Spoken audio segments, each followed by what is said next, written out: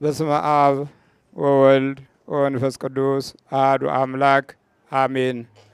የተከበሩ አባታችን መልአከ ኃይል ቀሲስ አሐዱ አባቶች፣ ካህናት፣ ዲያቆናት ሁላችሁም የእግዚአብሔር ቤተሰቦች እንደምን አደራችሁ?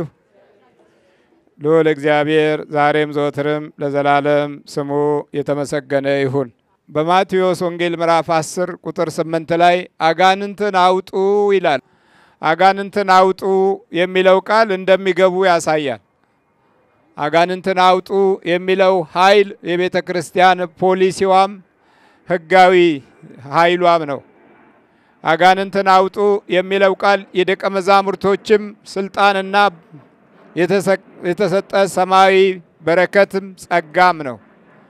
አጋንንትን አውጡ የሚለው ቃል የሰው ልጅን ሕይወት አጋንንት ሙሉ መኖሪያው ለማድረግ የሚያደርገውን ጥረት ሁሉ ጭምር ያሳያል።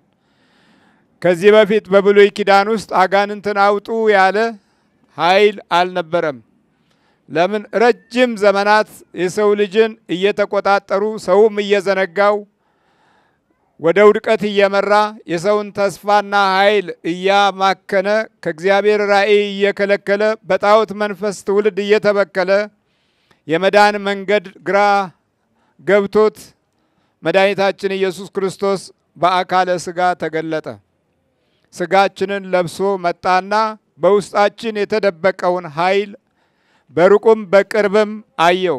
በሩቅ ሲያየው ከዘመናት እየተሽከረከረ የመጣውን እንደነ መግደላዊት ማርያም ያሉትን፣ በቅርብ ሲያየው አካላቸውን ጎድቶ እግሮቻቸውን አሳስሮ ተስፋቸውን አጥፍቶ ሕሊናቸውን አደንብጆ አስተሳሰባቸውን ጎድቶ የጣላቸውን እንደነ መጻጉዕ የመሳሰሉትን ብድግ እያደረገ እያስነሳ ደቀ መዛሙርቱ ከኋላ ሆነው እየተከተሉ እንዲያዩ ክብሩን ሰማያዊ ተስፋውን እንዲገነዘቡና እንዲረዱ የኛ አምላክ በአካለ ሥጋ ተገልጦ ይህን ሁሉ ሲያደርግ ከዛም ውስጥ አንዱ ስልጣኑን ለራሱ ብቻ ይዞ ዝም ብሎ ተሰቅሎ ሞትን ሽሮ ወደ ሰማይ አላረገም። እንዲህ ብሏል ለደቀ መዛሙርቱ አጋንንትን ምን በሉ አውጡ ነው ያለው። እንግዲህ አጋንንትን አውጡ ሲል ደግሞ አስገቡ የሚሉ ደግሞ ኃይሎች እንደሚበዙ በእርግጠኝነት ልናስተውል ይገባል። አጋንንትን ለማስገባት የማይደረግ የማይሮጥ ሩጫ የለም በዚህ ዘመን ውስጥ። በአንድ በኩል የመተተኞቹ ዓለም፣ በሌላ በኩል የመናፍስትን አዙሪት እየተጠቀሙ ሕዝብን የሚያደነዝዙ ከዛም በላይ ደግሞ አፍዛ ደንግዝን ለሰዎች ሕይወት የሚሰጡና ፈዞ ደንግዞ እንዲቀመጥ የሚያደርጉ ብዙ ጠላቶች በከፍተኛ ሁኔታ ለክፉ መንፈስ የሚሰሩ ጥቂቶች አይደሉም። አናኗራችንም ባህሪያችንም በዚህ ልክፍት ተይዞ በረከት እንድናጣ አስተሳሰባችን እንዲዛባ ከሌሎቹ እኩል የምንሄድበት መንገድ እንዳይኖር በአናኗራችንም የተሻለ ገጽታ እንዳናገኝ ከእውነተኛው የተስፋ ሕይወት እንድንወጣ ለረጅም ዘመን ተሰርቷል። ለረጅም ዘመን ነው የተሰራው። ትምህርት ቤቶቻችን ስንማር የክፉ ጠላት እንዳለ ያስገነዘበን ማንም የለም። በእውቀት ዘርፍ ውስጥ አንድም ጊዜ በክፉ ኃይል ላይ እርምጃ የምንወስድበትን ትምህርት ያገኘንበት ቦታ የለም። ግን ለምን እንደዚህ ሆነ ስንል አጋንንትን ስሙንም ባህሪውንም ጠባዩንም ለውጦ የተለያየ የክብር ስም ሁሉ እየተሰጠው ዛሬ በብዙ ሁኔታ ዓለማችን ተወናብዷል። ከዛም ውስጥ አንዳንዱ ሉሲፈር የሚል ቆንጆ ስም ይሰጠውታል። ሉሲፈር ጃኬቶች አሉ፣ ሉሲፈር ብርጭቆዎች አሉ። ሉሲፈር አሁን ዳቦው ነው። እሱም የሉሲፈር ዳቦ ቤት ታገኛላችሁ። አሜሪካም ስትሄዱ ሌላ ያደጉት ሀገሮች በጠቅላላው የሉሲፈር ዳቦ ቤት እያሉ ሁሉ ዳቦ ቤቱን መልከፊያ አድርገውታል። ስለዚህ ማስገቢያው በረታ እንጂ ማስወጫው ከኛ ቤት ጀምሮ ብዙም ደስተኞች አይደሉም። መንፈስ ወጣ ሲባል ያኮርፋሉ። እንግዲህ አጋንንትን አውጡ የሚለው ኃይለ ቃል ለቤተ ክርስቲያንም የተሰጣት ሐዋርያት ሲሾሙ ከሚያገኙትና ኃላፊነት ከሚረከቡበት አንዱ እድላቸው አንዱ ሞገሳቸው እንዲሆን ጸልየውበት እግዚአብሔርን አመስግነው የክብሩ ባለቤት እንዲሆኑ አምላካችን እንዲህ ብሎ ተናግሯል። አውጣ አይደለም ያለው አውጡ ነው ያለው። አውጡ የሚለው ቃል ደግሞ ለብዙዎች የተሰጠ መለኮታዊ የኃይል ድርሻ እንደሆነ እንረዳለን። አጋንንትን ለማውጣት በመጀመሪያ ደረጃ መንገዶቹን ማወቅ አስፈላጊ ነገር ነው። አካሄዱን፣ ጥበቡን፣ አያያዙን በምን አይነት መንገድ እንደሚያጠቃ የተለየ ትምህርት የሚያስፈልገው ነው። ይህንን ጉዳይ ወደ ጎን ትተው እንደዚሁ ጥቅስን አጠራቅመው የሚናገሩ እንዲሁ ዝም ብለው የሚለፈልፉ ብዙዎች አስተማሪዎች አይታችኋል። ምክንያቱም በሀገራችን የሰው ጸጋ ተከብሮ አያውቅም። አንዱ ከፍ ሲል አንዱ እየጣለው የኖረ መሆናችን ብዙ ማስረጃዎች አሉን። በነገስታቱም በመኳንንቱም በቤተ ክህነቱም ቢሆን መጠላለፍና መወዳደቅን ከለመድን ዘመናት አልፏል። በዚህ መሰረት ሰው የማይገኝባት ሀገር ብትኖር የኛ አንዷ ኢትዮጵያ ምድራችን ናት። ሰው እንዳይገኝ ይኸውኛ ሁሉ እኮ ሰው ነበርን፣ ግን ሰው እንዳንሆን የተደረገው ጥረት ለረጅም ጊዜያት በህይወታችን ላይ ታሪክ ሰርቷል። ሌላው ዓለም በዚህ በመናፍስቱ የሚሰራበትን ነገር አሻሽሎ ከህፃንነት ጀምረው ተለክፈው እንዲያድጉ የሚደረገው የክፉ መናፍስት አሰራር ያን ያህል የረቀቀ መሆኑን አለመገንዘባችን አሁን ዛሬ ላሉት ግራ ለተጋቡት ልጆች ምን ልናስተምር እንችላለን? ሁሉ ግራ ተጋብቷል። ሰው በእለት በሚያየው ነገር የሚለወጥ ጊዜያዊ ፍጡር ሆኗል። ለትውልድ የሚያስብ የነበረው ወገን ትውልድ አልባ ሆኗል። ለአገር የሚያስብ የነበረው ኃይል አገር የሌለው ሆኗል። ከዚህ የበለጠ አጋንንታዊ ባህሪያት በየትኛው መንገድ መከሰቻቸው አንዱ የዚህ አይነት ገጽታ ነው። እግዚአብሔር ምሕረቱን ያብዛልን። ያልወጣው አጋንንት ሀገር አጠፋ። ያልወጣው አጋንንት ሰው እንዳይገኝ አደረገ። ያልወጣው አጋንንት የርኩሳን መናፍስትን ኃይል የበለጠ አሻሻልና ዘመናዊ ያደረገው። ሰይጣኖቻችን እንደ ዘመኑ ዘመናዊ ሆነዋል፣ ብልጥ ሆነዋል። የልቦናችንን ባህሪ ተከትለው እለት ክፋትን እየተረጎሙ ሐሜትና ጥላቻን እያስፋፉ የሚጎዱን አደጋዎች ሆነዋል። ያልወጡ አጋንንቶች የማታድግ አገርን እየፈጠሩ ነው።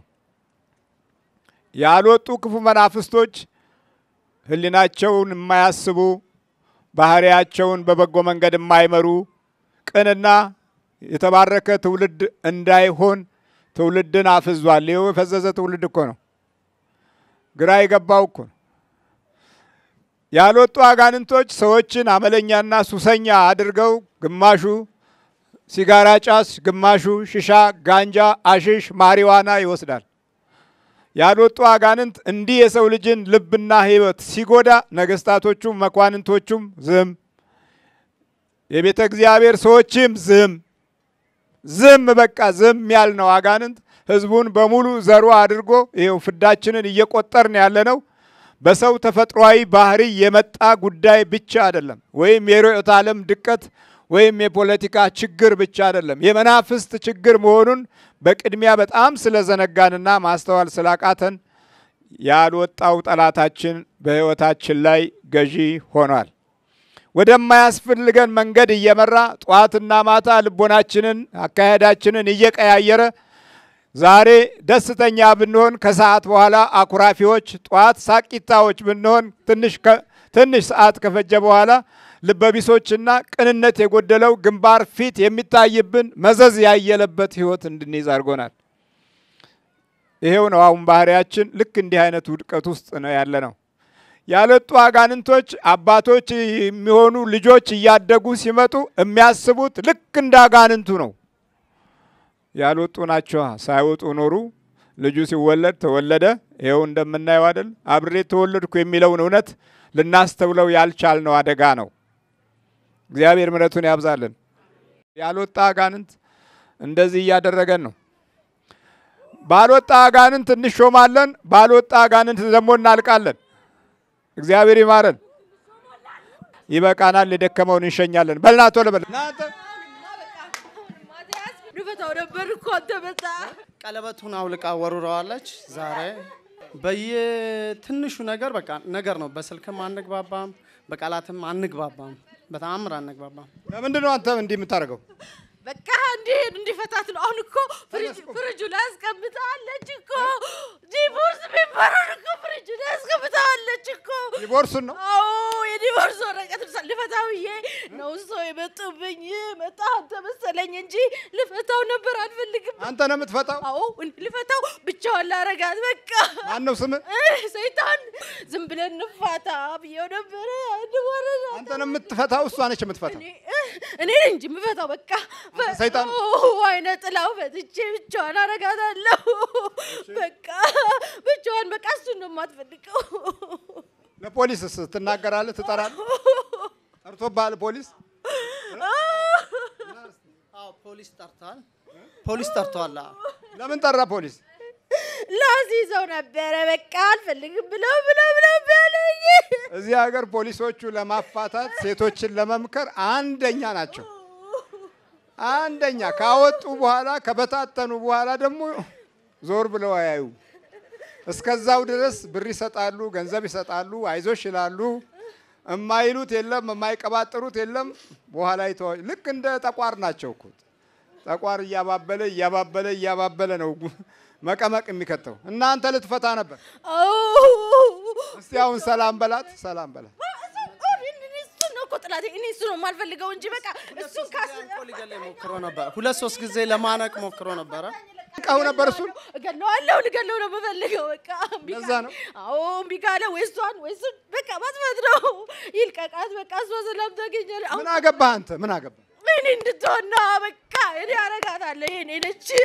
አይሆንም ወንድ አትፈልግም በቃ እኔ ናት።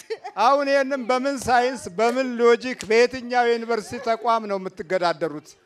በየትኛው መንግስት ህግ በየትኛው ፖሊሲ ነው የምትዳኙት? እንዲህ አይነቱን ጉደኛ መንፈስ እንዲህ አይነቱን እርጉም መንፈስ በየትኛው ሳይክሎፒዲያ ነው የምትረዱት? በርግጥ ስለ ሰይጣን በጣም ብዙ ተጽፏል። እኛ ማንበብ ስለማንወድ ነው እንጂ ኢትዮጵያውያን መረጃ ብዙ አንፈልግም በዚህ ጉዳይ ላይ። ስንት ናችሁ ጠቅላላ? አረ 50 ነን በቃ።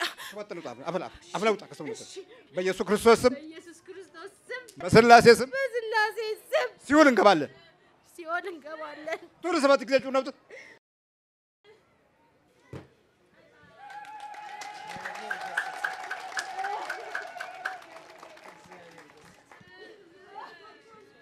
ታዲያስ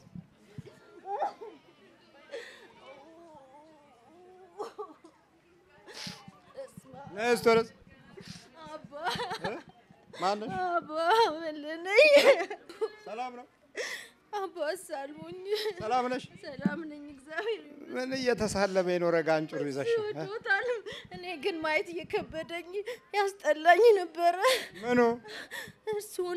የሱን ቪዲዮ ላይም ሲወዳል። እኔ ግን ጠላ ነበር። እሱን አሁን ተወጂዋለሽ? አዎ ባሌ አይደል?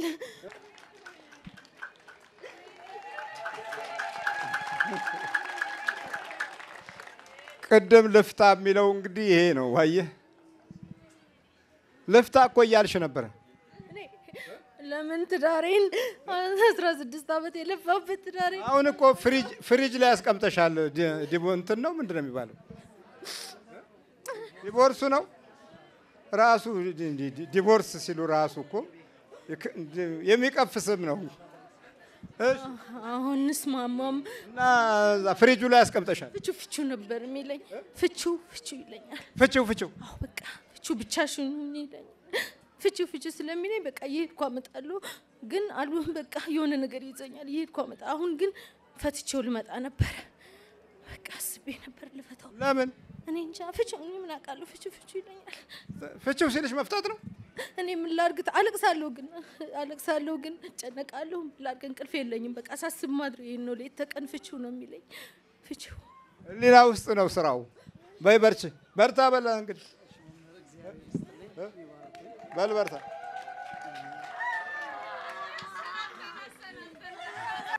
ዛር ነው ቃቢ ነው? ዛር ነው። የእናቱ ዛር እሳት ትበላለች እናቱ። አዎ እንዴት አድርጋ ነው የምትበላው? እስቲ እሳቱ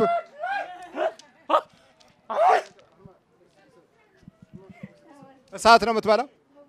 እስከ መጣቱ ድረስ እሳት ያስተረና ትሮጣለች ይዛ ትበራለች እሳቱን በረምታ ታውቃለህ እሱን ይዛ ትሮጣለች የሀገራችን ዜጎች እሳት እየበሉ ሽቶ እየጠጡ የተወለዷቸው ልጆች ያው አገሩንም እሳት ላይ ጣዱ ስንት ዓመት ነው ሶስት ዲግሪ ያለው ኢትዮጵያ 2 ዲግሪ እዚህ 1 ዲግሪ ሰርቲፋይድ ነው ግን ስራውን 2 ወር አይሰራም ምንድነው በምንድነው የተመረቀው ኮምፒውተር ሳይንስ እሺ አዲስ አበባ ዩኒቨርሲቲ ማቴማቲክስ ሄልኮ ኮምፒውተር ሳይንስ እዚህ አሜሪካ ማስተርስ 3.94 ኦሎምፒያ ፍለቪ ድርጅት ነበረው ቤቱን መኪናው አሸጥኩትና እዚህ አመጣው አሸጥኩት ገንዘቡን ማጥተክ ቤቱን ለናቱ ዙሮ ማየው እዚህ መጣ በመጀመሪያ አመቱ ከተበልና አውራ ምን መሰለ ስራ አገኘ በመጀመሪያው አመት አዎ እሺ ከሰባት ልጆች ጋር ተወዳድሮ አሸወጣው የፈለኩትን ገንዘብ ሰጣት እሱ ግን ላፕቶፓቸውን ወርወርና ፈልግም ብሎ ወጣ አንተ ነህ ያባረርከው ተለማነው አትቆጣ አንከራተትኩት ስንት ብር ነበር ደሞዙ በመጀመሪያው 50,000 ሰጡት ራሱ የ100,000 ብር የ80,000 ብር 50,000 ዲግሪ ለማስተሬት ነው ያለው 2 ዲግሪ አንድ ማስተር 3.94 ላይ ያወጣው ማስተርሱን አሜሪካ አሁን ቅርብ ጊዜ አንድ ወቅት ላይ ከተከሰስኩበት አንዱ ዶክተር እንዴት ይጮሃል የሚል ጥያቄ ሁሉ ቀርቦልኛል አሃ ዶክተር መልአክ ሆነ ማለት ነው እንዴ ጉድ እኮ ነው በዚህ ዘመን ውስጥ በዚህ ጊዜ ውስጥ የንቃተ ህሊና ትምህርት ሮጦ ወደ ጥፋቱ በሄደበት ዘመን ውስጥ እኛ ገና እንማቅቃለን ዳዴ እንላለን ይኸው እንግዲህ እንዲህ አይነት አቋቋም የሚቆም የተማረ ሰው ነው መማር ይከለክሏል ይሄንን ልፋቱ ሆነ ከማይክሮሶፍት ሰርቲፋይድ ነው በዳታቤዝ አድሚኒስትሬተር በምን ዳታቤዝ አድሚኒስትሬተር በዳታ ለሀገራችን ቢያስፈልግ እሱን አሁን ብር አደረኩት ብሩን አይደለም ከስራው ባንድ ቀን ዝም ብሎ ከስራ ሲወጣ ዝም ብሎ ነው የሚወጣው ቆይ መማር ሰይጣንን ያስወግዳል እንዴ አስወግድ እንደ ብሎ ቢያስወግድ ይሄ ኢትዮጵያ ኮሌጅ ሁሉ አስተምሯል አሁን ስንት ናቸው 10 ተንበርክክ በልተንበርክክ ዋጥነው ተከሰብነቱ ላይ ተከሰብነቱ ላይ ተዘጋጅ አጋንንት ነው ሰይጣን አውጣ መነጽሩ አምጣ ወደዚህ በልተዘጋባጥ እናውጣ ተሰጠኝ ነው ታዲያ ልታላስቀምጥ ነው አንድ ቀን እንኳን መሰጠኝ ምን አለበት አንድ ቀን ሰጠኝና ተጥፋቱላጥፋው በልባጥ ነው ካይኑ ሁሉ ውጣ የሚያዩን እያየ የሚኖረውን ግን ያበላሻል የሚበላውን እየበላ እልህ ይዘዋል ልጁ ላይ ነው ልጁ ያፈታን ራሱ ልጁ ነው በኢየሱስ ክርስቶስ ስም እጁን አምጣቱ በኢየሱስ ክርስቶስ በወላዲተ አምላክ ስም በቅዱስ ሚካኤል ስም በቅዱስ ገብርኤል ስም ወደ ሲኦል እንገባለን በናዝሬቱ በኢየሱስ ክርስቶስ ስም ሲኦል ታስረናል ቶሎ ሰባት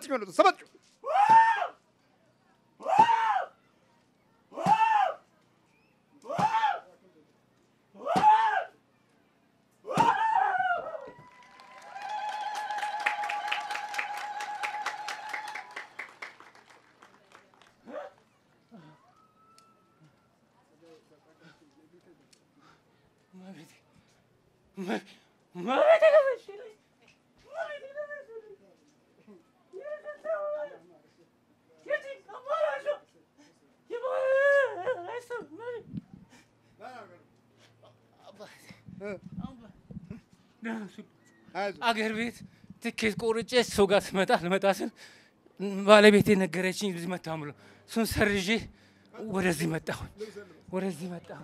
ሰርዘን የመጣው አዎ እስጢፋኖስ አገለግል ነበር በልጅነቴ ከህፃንነቴ መምህር ተክለ ሃይማኖት ያውቋቸው መምህር ተክለ ሃይማኖት አስተማሪ ነበር የቄስ ትምህርት ቤት ዲያቆን መጀመሪያ እዚህ ከመጣሁ እኔ ደንበል ፊት ለፊት አበሩስ ላይ ነበር ድርጅቴ እዛ እያስተማሩ አልሄድም እዚህ ከመጣ እንዴት እንደነበርኩ ጊዜ እዛ ነበር እዛ ሳገለግል ነበር ያኔ ሳይንቲስት ናችሁ ለምን ትመጣላችሁ አሁን ወደዚህ ወደ አሜሪካ ከመጣሁ በኋላ ከስራም ላፕቶፔን 5 ጊዜ ማናጀሮች ለምነውኝ ተመለስ ፕሮግራም ዲቨሎፕ አድርጌ ወራሴ ነው ከ7 ሰዎች ጋር ተወዳድረን ያሸነፍኩት ነጮችን ማለት ነው ነጮች ነው በሙሉ ያሉት ፈትነውኝ አላመኑብኝም ፕራክቲካል የሆነ ስራ ብለውኝ ሁሉን ጨርሼ 5 ማናጀሮች ከእንደገና ተመደቡ ለኢንተርቪው እሺ ሱን ማለፌ ከዛ ምን ትፈልጋለህ አሉኝ የ80 ሺህ ብር በ50 ሺህ ኦኬ ውሰድ አሉት ይገርም ነው ደግሞ ከውስጥም ይታገላል የጠላት አብሮ ኖሮ አብሮ ተወልዶ ካንተ ጋር ስንት አለ አንድ ጓደኛ የለኝም ለሰው ጥሩ ነው ማረጋ ጓደኞቼም ጥሩ ናቸው ግን እንዴት እንደምለያቸው አላውቅም ያሸሻሉ መቼ ለሰው ሲያስተምሩ እኔ ሁሉ ጊዜ የምጸልየው ሰው ሁኜ እንደ ሰው ከሰው ጋር እንዴት መኖር ያቅተኛል እንስሳ እንኳን ከእንስሳ ጋር ይኖራል ነበር ምለው አንድ ጓደኛ የለኝም አገሬ ብሄድ አንድ ዘምር አይቀበለኝም የምናገረው ነገር ካለቃይ ጋር ስናገር የምናገረው ነገር ይለወጣል እንዴ ምንድነው ያረኩት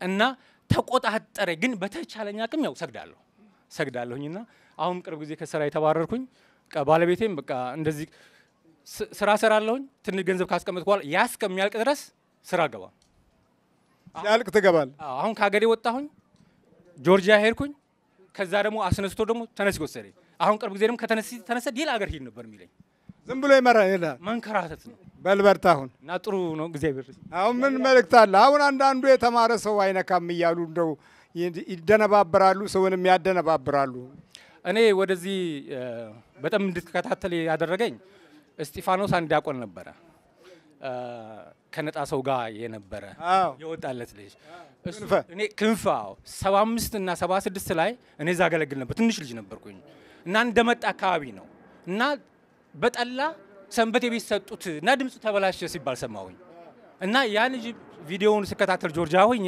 ለባለቤቴ ገና እሱን እንዳየሁት አቆንኩትና ፖዝ አድርጌ ይሄ በዛ ወቅት እዛ ሳገለግል ጠላ ሰጥተው ነበር አስታውሰዋለሁ ክንፈ ምክንያቱም ብዙ ፈተና ነበረብን ሰንበት ትምህርት ቤት አሳየኋት እሷም እንድታመን ከዛ በኋላ ነው እውነት መሆኑን በትክክል አሳምኜ ሌሎችንም እንትን ያደረኩት ሰው ለማመን እናንተ እዚህ ለመድረስ ብዙ መከራ አይታችኋል አላያችሁም ቤተክርስቲያን ስትሄዱ የሚሏችሁ ሌላ የሚነገሯችሁ ሌላ ግን በተጨባጭ ደግሞ እነሱ መተው ችግራችሁን አያዩ የውስጣችሁን ጉዳት አይረዱ ከዛም በላይ ደግሞ እኔንም አያግዙም እንደውም ጭራሽ ማሳደድ ነው የሚጀምሩት እንዲህ እዚህ ደረጃ የደረስነው ለምንድነው ስንል ለዘመናት የተበላሸ ግፍ ከቤተ እግዚአብሔር ጀምሮ እስከ ላይ መዋቅር ድረስ በከፍተኛ ሁኔታ የተጠነቃንበት እርግማን እንዳለ ያሳያል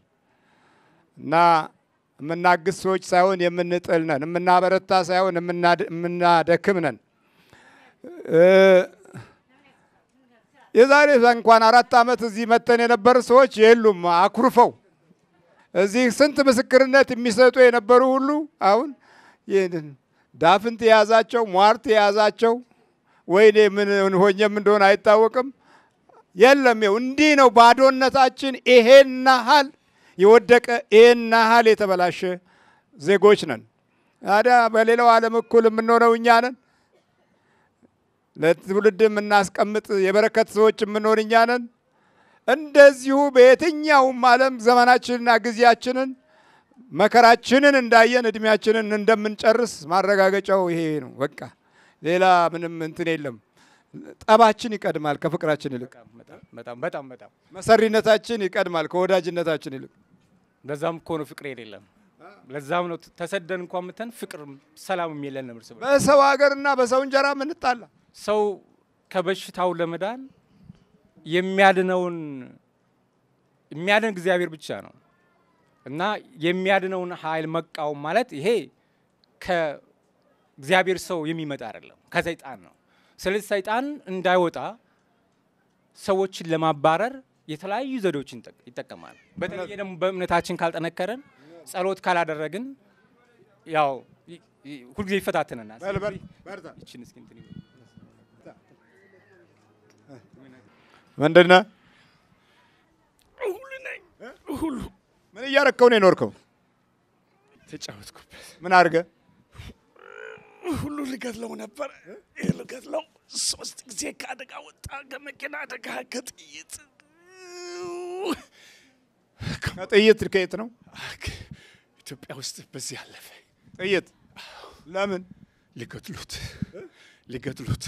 እሺ ደረሰለታ ማን ደረሰለት እሱ ሰማይ ያለው እሱ ፈጣሪው ሰማይ ያለው አዎ ፈጥ ስም የለውም ሰማይ ያለው አልናገርም ስም አልናገርም ልክ እንደዚህ ሰዎች ሆነዋል ስም እግዚአብሔርን የማይጠሩ አምላክ የሌላቸው በአምልኮት በሚገኝ በረከት ያልተዋጁ የአረማዊነት መንፈስ የተጠናወታቸው በየጊዜውና በየሰዓቱ በጠማማ አካሄድ ሄደው ለሰው ልጅ ሞትን የሚሰሩ አጋንንታዊ የሆነ ድርጊቶችን በፈቃደኝነት ማህበር ጽዋ የሚጠጡ ለርኩሳን መናፍስት ስራ የሚኖሩ ዛሬ ብዙ ሰው አለን እኛም አለን ነጮቹም ሙሉ በሙሉ እንዲህ ባለ የመናፍስት ዘር ውስጥ ከተለወጡ ቆይተዋል ስም አምላክ የሌላቸው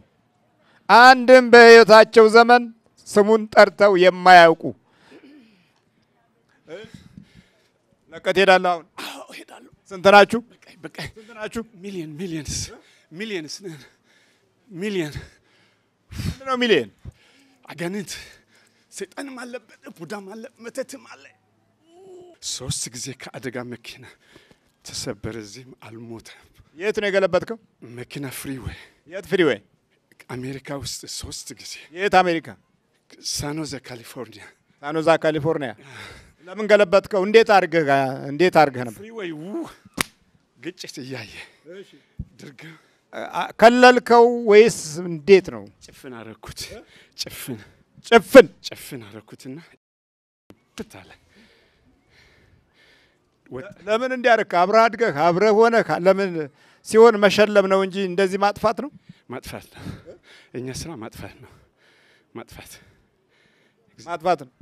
ልጁንስ ምን አረክበት እሱ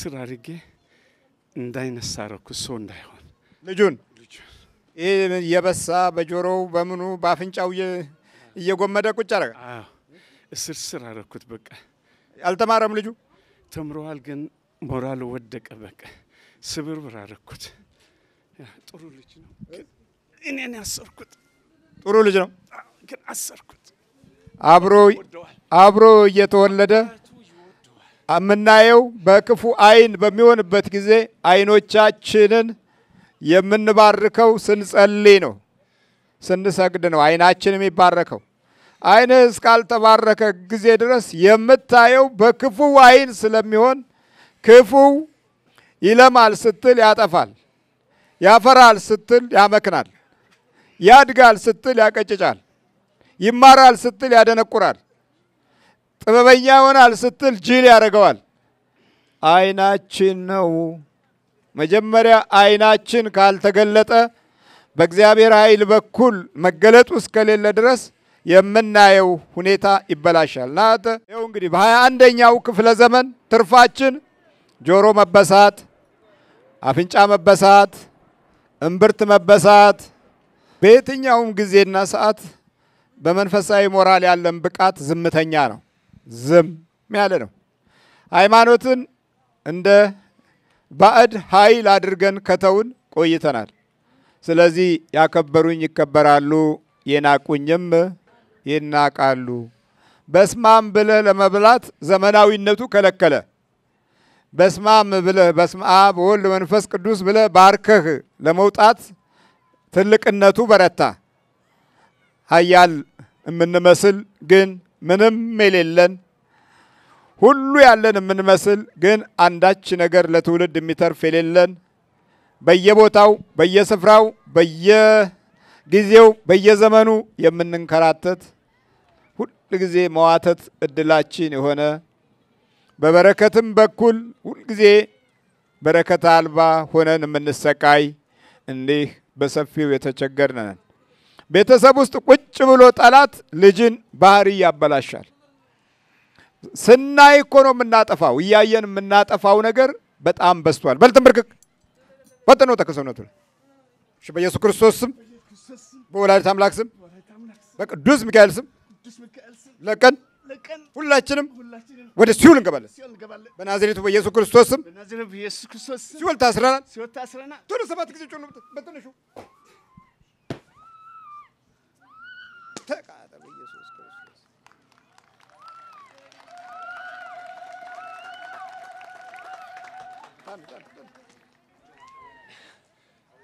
አታማ አረጁ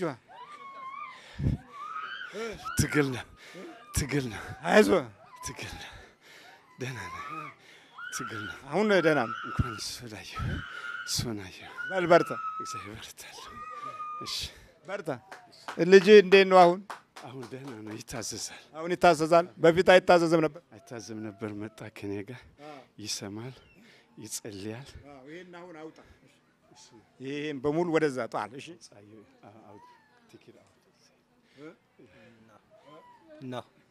አዎ ኖ ነው የለመደው ይሄን አውጣ ብለው ኖ ይላል ጌጡ ሆኗል የህሊና ጉዳይ ነው አሁን በልበርታ አሁን በደንብ ጸልይ አሁን ኖን እስኪ ተው ድረስ አንተም በርታ እሺ ሰባ ይሄ መናፍስቱ እያለ የሚወለዱ ልጆች የውንዲ ነው በሳይንስና በእውቀት ጥበብ አይደለም ልጆች የሚያድጉት በአምልኮት ውስጥ ባለ ኃይል ነው ሰማይና ምድርን እንደፈጠረ ሁሉ ያንተ እጅ እንደሌለበት ሁሉ እግዚአብሔርን መያዝ ስትጀምር ነው ትውልድ የሚባረከው አለበለዛ ያው እንደምታየው ነው ምን ዋጋ አለው በሉ በርታ እግዚአብሔር ንዓይ ዝበፅሐንን ንዓኹም ኳ ይብፅሐኹም በጣም እሳዩ በትግርኛ ኦሮክ ዛረማ አምሓርኛ እንዳሐወስኩ ጻዕሪ እዩ ምክንያቱም ክንድኡ ሰብሲ እንኳን ሚሊዮን ተሸኪሙ ሰብ ኣብ ሰውነቱ ኸይሲ ናይ እግዚአብሔር ጸጋ ግን ለይትን መዓልትን ንጽሊ ንመጀመርያ ግዜ ኣብ ዕድመ ልክዕ 7 ወርሒ ስራሕ ዘይብለይ ክሳብ $400 ዝተርፋ ጥራሕ ተንበርኪ ኸንጸልየን ስራሕ ደው ኣቢለ ይፈልጥን ኣብ መወዳእታ ስራሕ ምስ ረኸብኩ ግን ይጽሊ ይምብርከኽ ይጸውም ይሰምዕ ቃል ኣምላኽ የንብብ እግዚአብሔር ኣብ መወዳእታ በጽሕለይ ማለት እዩ ግን ቃልሲ እዩ ከምቲ ንዓይ ዝበጽሐለይን ንዓኹም ዝበጽሐልኩም ከእግዚአብሔር ናባኹም ይብጽሕ አሜን በርታ ሰላም አለ እሺ በርታ አንተ ኖ የለም እሺ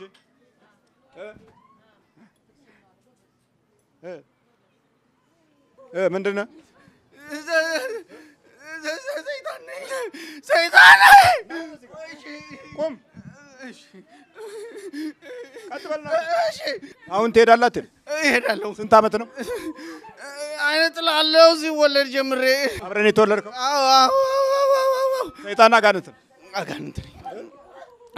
ነኝ አዎ አጋንንት ስንት አመት ነው ላው ላይ 39 ዓመቴ 39 ዓመት አብረ ቁጭ ብላል አብሬ ያለው ምን እያረከው ነው ምን ያላረኩታል ምን አረከው ነው ኩሽ በቃ እድሉን ዘጋሁት እድሉን ዘጋ ሌላስ ገንዘቡን አባከንኩት ምንም ቢሰራም ሁሉን ገንዘቡ እንዴት ነው የምታባክንበት የት እንደሚገባ ያውቀውም በቃ አንተ የት ትወስደዋለህ በታትነዋለሁ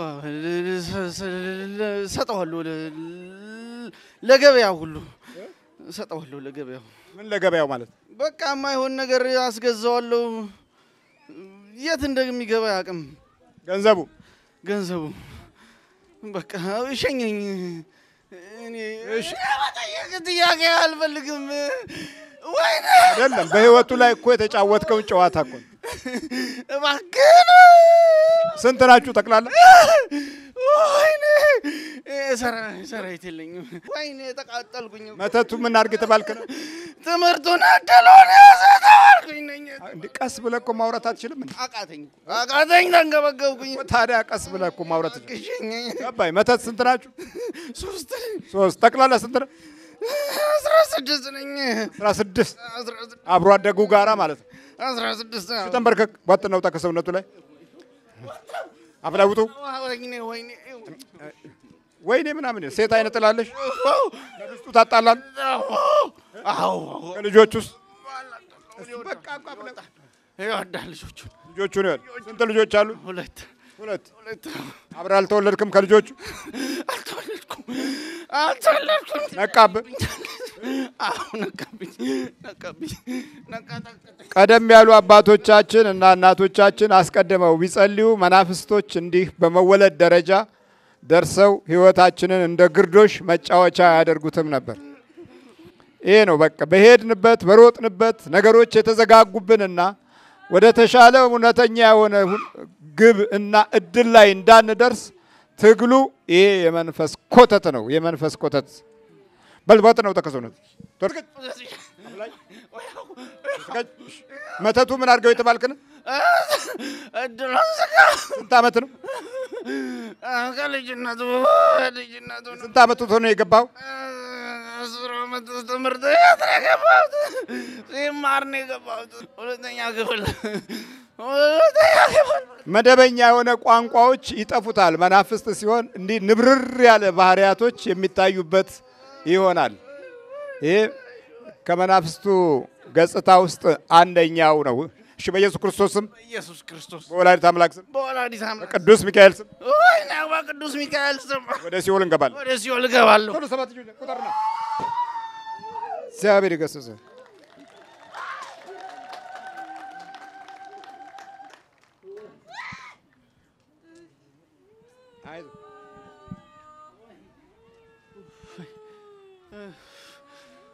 እግዚአብሔር ይመስገን። አይዞ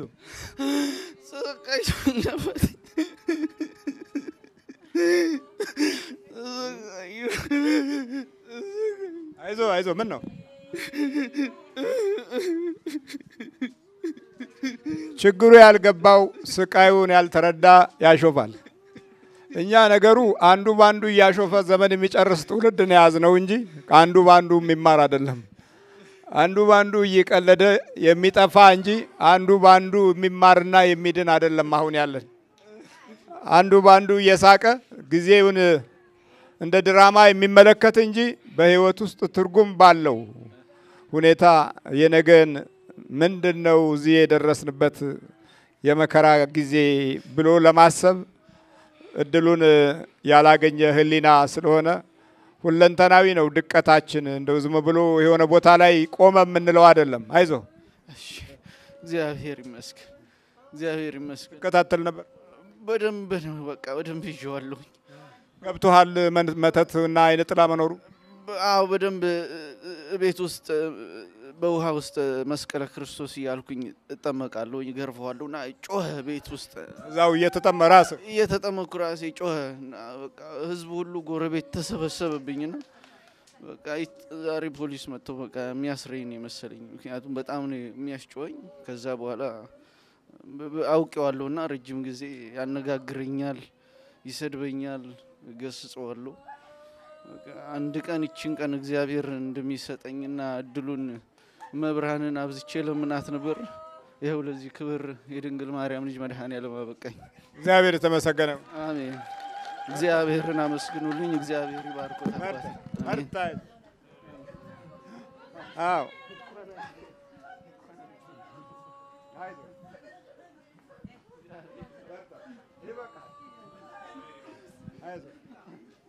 አይዞ አንተ ተዘጋጅ። አንተ ስንት ዓመት ነው ከያዝካት?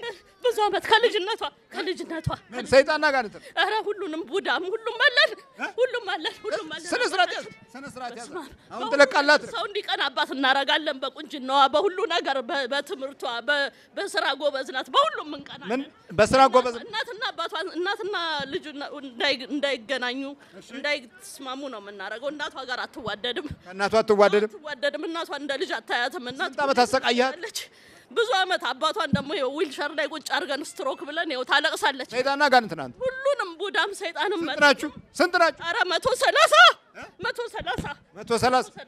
ያላችሁት 130 እና ወደዚህ ተመትተህ ነው ወይስ ዝም ብለህ አብረደግ ነው ተመትቼም ቡዳም ልጁና በጣም ቆንጆ ነበረች በልቻታለሁ በልጅነቷ እና በቃ ከጓደኛ የላት ምን የላት ከሁሉ ጋር ነው መጣላት ትሄዳላት ተደማው እሄዳለሁ ትለቃላት እሄዳለሁ ናውጣ እዚህ ጋር ናውጣ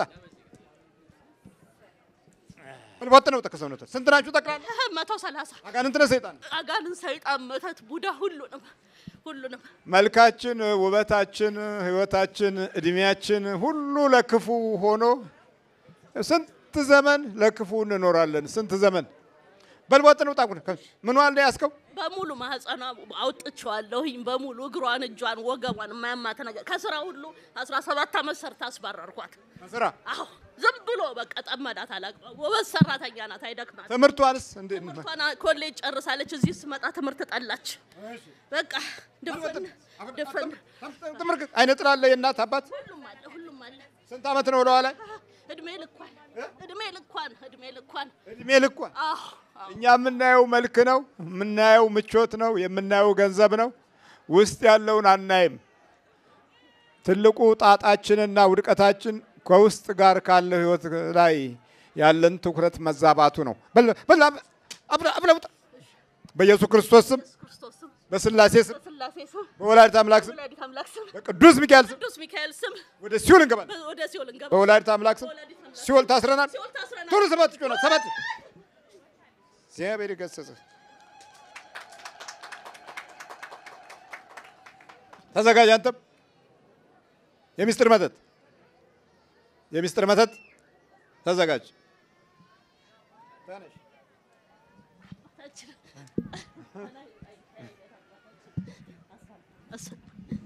በርቺ ሄው የመቶ ምናምን አንቺ ውስጥ ቁጭ ብሎ አይ ነው የሆነ ነገር እንዳለ እሱ ጋራ በቃ ሳትና ጭድ ነው ተፋታን በቃ ጭንቅላቴ ዞርህ አልቻልኩም ይጮህብኛል እጮህበታለሁ መደባደብ ነው የሚቀራ አዎ በቃ መደባደብ ነው የሚቀራ እኔ ማይለኛውን ኩሱም ይጮሃል በቃ ፈታሁት 3 አመት 18 አመታችን ፈታሁት 18 አመት ቁጭ ብላችሁ 16 አመት ቁጭ ብለን ፈታሁት ያው እንደዚህ ሽማግሌ ያስመስሎ ራሱን እንዳይጠብቅ በቃ ራሱን ጥሏል በቃ ጸጉሩን ያበጥር በቃ እንደ ሆምለስ አድርጎ ነው ያዘው እንዴት አይነት የሚያምር ሰው ነው የነበረው ስራውስ ምን ነበር ስራው ጨርሷል ማስተሩን ጨርሷል በቢዝነስ በአካውንቲንግ ደግሞ አለው ማኔጅመንት ቢዝነስ ማኔጅመንት ማስተር እና አካውንቲንግ ዲግሪ አለው ባችለር ዲግሪ ስራ አይፈልግም ወገቡን ይዞ አሁን በኤሌክትሪክ ዊልቸር ነው የሚሄደው ሰው ጋር አይገናኝም በር ዘግቶ ነው ነው ከመጣውን ከጠየቁት እንጂ ማንንም ጋር ቤተሰቦቹ ጋር አይገናኝ ልጁ ጋር አይገናኝ ሁሉ ጋር በቃ ብቻውን በሩን ዘግቶ ቁጭ ነው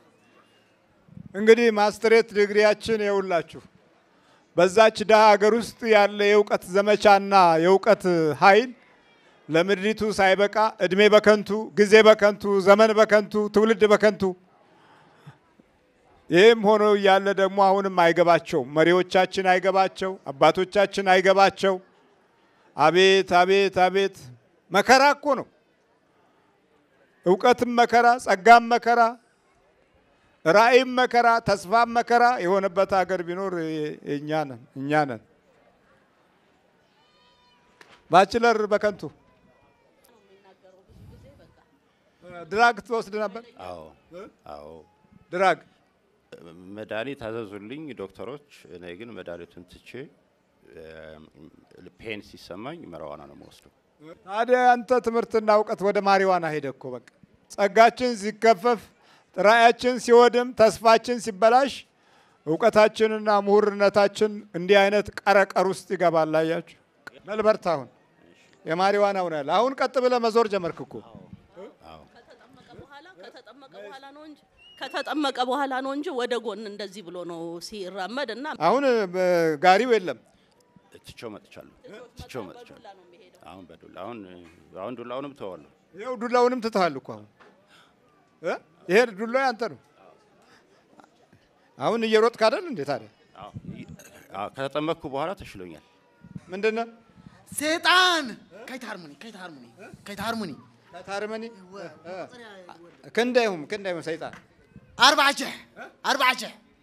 انت يلكا سيطان كنداهم 4 ايه ابرسو حيزي الله رسو ابي هاسكايو ابزي حيزي الله كندا عمت هاسكايو 15 عمت ابي هاسكايو ابي اثيوبيا هو تقيد واجي هو يخيد አማርኛ አትችልም? አይችልም አማርኛ ለምን? አይክልን ኮይነ አንድ ወቅት ላይ አማርኛ በጣም ጠላ ነውና በቃ ምን ሳደበው አይነት ቋንቋ ሆነ። ይሄው እንግዲህ 27 አመት ተወልደው አስመራ ያደጉት ልጆች ሁሉ ምንድነው የምትለው እያሉ ነው ያሉት። ቋንቋውም ፈረድንበት፣ ፊደሉንም ፈረድንበት፣ ቤተ ክርስቲያን ታሪኳንም ፈረድንባት። ገነጣጠልን ሁሉም ባዶ ሆነና ሰው ሀገር እንገናኛለን ይውላችሁ። በልተ በጥኑት እሺ አንተስ? እኛም ብዙ ነን አጋንንት ሸይጣን ምቀኛ ድለቢስ ትምህርታት ማር ብዙ ነን በጣም ብዙ ነን 5 ሚሊዮንን ቁጥር ታውቃላችሁ ግን? ኧረ በደንብ እናውቃለን። ልጁ ተምሯል? አዎ ይመራል። በትምህርት ማጎበዝ ነበር ግን ምን ዋጋለው? እና ሚሊዮን ምንድን 5 ሚሊዮን ምንድን? እስማ የያዝነው አጋንንቶች ነን፣ ሸይጣን አጋንንት ነን። ምን አደረጋችሁት? ልጁ ትምህርት እንዳይማር አደረግነው። ስራው እንዳይሰራ ከቤተሰብ እንዲርቅና ከእናቱ እንዲራራቅ አደረግነው። አደረጋችሁ? አዎ። የት ዓመት ነው ላው ላይማ የስንት ዓመት ጓደኛዬ መሰለ? ስንት ዓመት? 25 ዓመት ነው ያዝነው። 25 ዓመት ቀላል አይደለም። 25 ዓመት እድሜው ስንት ነው? 25 ዓመቱ ነው። እሺ ባጥናው ተከሰውነት አረ ባጥጃለሁ። እነዚህ እንግዲህ ለአገር ለወገን ግንባታ በስልጣንም በማዕረግም ከፍ ቢሉ ምን ሊያመጡ እንደሚችሉ አስቡት። ምንድነው የሚያረጉት? የውሃ ኢንስቲትዩት ውስጥ ቢቀመጥ ውሃ ይዘጋል።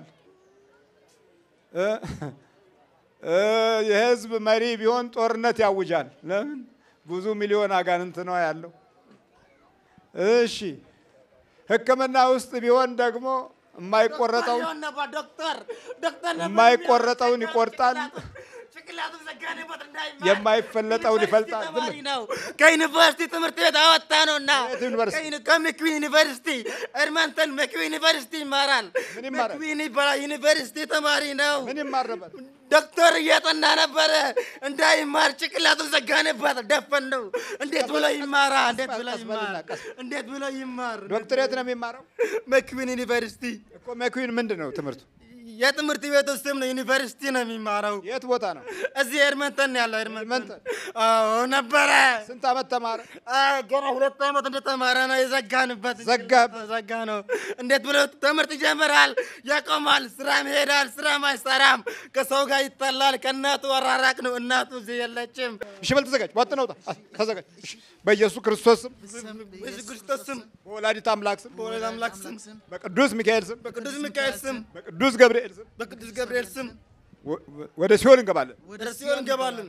በስላሴ ስም ሲኦል ታስረናል። ቶሎ 7 ጩኸት ነው። 7 ጩኸት ነው። 7 ነው ያልኩህ። ቸኩሏል ማለት ነው። በቃ ይበቃል።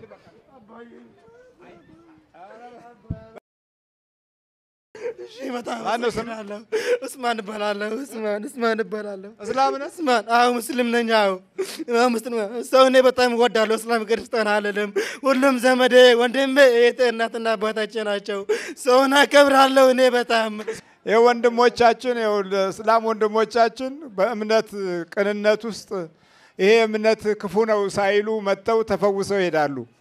ደግሞም እሱ ኡስማን በመሆኑ የለም እዚህ ቦታ ላይ ዞር በል እንድንል ክርስቶስ አላስተማረንም። ስለዚህ ማዳን ነው፣ ህይወቱን መመለስ ነው። ከዛ በኋላ በራሱ መንገድ ይገባዋል። እኛ በኢትዮጵያዊነት አንድ ነን፣ ወንድምና እህት ነን ብዬ ነው ወደዚህ ወደ አንተ ጋር መጣሁኝ። ይኸው ተያዘልህ እኮ ይኸው። በጣም አመሰግናለሁ አባ። እኔ ቃል የለኝም፣ እርሶ ነው የምናገር። መሐመድ እንትን ማን ኡስማን ማን? ኡስማን ይመር። የት ሀገር ነው የተወለድከው? እኔ የተወለድኩት ጅቡቲ ነው፣ ግን ያ ቤተሰቦቼ ወሎዬ ናቸው። ጅቡቲ ነው የተወለድኩት። 21 ዓመት እዛ ተወለድኩኝ፣ እዚህ 4 ዓመቴ 25 ዓመቴ ነው አሁን። በል በርታ፣ አይዞህ ኡስማን። አይዞህ በደንብ ጸልይ። ግን አማርኛ ማንበብ ትችላለህ? አዎ እችላለሁ። አማርኛና ሶማሊኛ እችላለሁ። በጣም ጥሩ። በቃ ፊደሉን ትችላለህ? ኧረ በደንብ አድርጌ አነባለሁ። አርጋኖን የምትባል መጽሐፍ አለች፣ እሷን ግዛና ጸልይ። ሁለተኛ አጠገብ አይደርስም። እሺ በጣም አመሰግናለሁ። ምንድን ነው ያልኩህ? አርጋኖን አርጋኖ ትባል ጻፉና ስጠው። እሱን ከጸለይክ ሁለተኛ መተት ምናምን አጠገብ አይደርስም። እንዴ ፈካ ቆይ እንዴ በራ ብሏል ፊት ሁሉ እኮ አታየውም እንዴ? በትክክል ከቦስተን ማሳቹሴት ነው የመጣሁት። ስመጣ ጭልምልም ብሎ ነው የመጣው። እቤት ገባውና እመቤቴ ያልኩት ሌላ ነገር በእውነት ክርስቶስ ምስክሬ ነው። እመቤቴ ድረሽልኝ አልኩት። ሌላ ነገር በቃ ምንም ባላልኩ እመቤቴ ድረሽልኝ አልኩት። ይሄ ነገር ምንድነው አልኩት። በኔ ላይ ያለው ነገር ምንድነው? እመቤቴ ድረሽልኝ አልኩት። በእውነት አባታችንን እኔ ዝቅ ብዬ አመሰግናለሁ። እኔ አባ የሳቸው ትምህርት ህይወት ነው። የሳቸው ትምህርት መንገድ ነው። አብሲኒያን ተከታተሉ። ወንድማችን አያልቅበት ተሾም የሚያስተላልፈውን መልእክት በእውነት ተከታተሉ። እንደገና ደግሞ ዩቲዩብ ላይ የሳቸውን ምክር ተቀበሉ። አባታችንን በእውነት መድኃኔ ዓለም ለቤተሰባቸው አባታችን የመቶ ሳላ እድሜ ሰጥቶ በረከታቸውን አሁንም ያብዛልን። ለካ እንደዚህ ጠይም ነበርክ ማለት እኮ ነው። አባታችን ጭልምልም ብሎኝ ነበረ። በእውነት ነው የምላችሁ፣ ጭልምልም ብሎኝ እንደገና ደግሞ ጧት ተነስቼ ትምህርት ቤትማ ተውት፣ እሱን ተውት። ወረቀት ምናምን በታትኜ ነው አስተማሪ ፊት የምወጣው። ከሶስቴ አራቴ እንደገና ደግሞ ከሰው ጋር ያጣለኛል። ከሰው ጋር ሲጣላ ነፍሴንም አላውቅም። 4 5 ለምን አትሆንም? አይ ዶንት ኬር እጋፈጣለሁ። ፖሊሶች ይዞ ይከቱኛል። እና ከዛ ህይወት ወጥቼ አሁን ይሄንን ስላገኘው በእውነት አሁንም አባታችንን እንደገና ደግሞ ይሄንን ፕሮግራም ላዘጋጁ አባታችን በእውነት ክብር ምስጋና ይገባቸዋልና አባቶችን እንከተል፣ በእውነት እንከተል። ሰለሞንና ወደ በከዘራ የመጣ በዊልቸር አሜሪካ ውስጥ የሚንቀሳቀስ በሞተር ጉልበት የሚሄድ የነበረው አሁን ደረቱን ነፍቶ እየመጣ ነው። ከዘራውንም ጥሎታል። እንዳልሳለም ገርግሮኝ ነበር ያሳልሙኝ። ተሳለም በቃ ይኸውልህ። እስቲ ዱብ ዱብ በል።